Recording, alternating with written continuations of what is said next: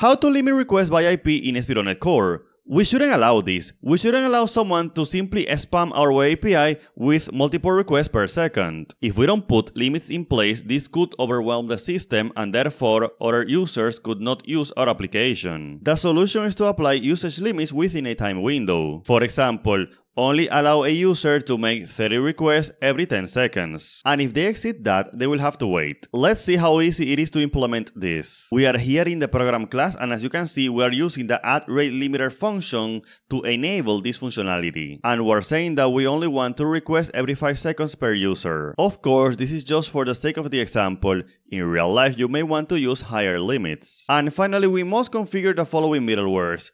Use rate limiter, and also because I am using controllers, I have to say require rate limiting, and I have to pass the name of the policy that we did before. With this configuration, I am globally applying this rate limiting policy. And that's it. Now we can come back to Google Chrome and try to spam our web API, and as you can see, we are being met with a 429 because we are making too many requests. We have to wait 5 seconds so that we can continue making requests.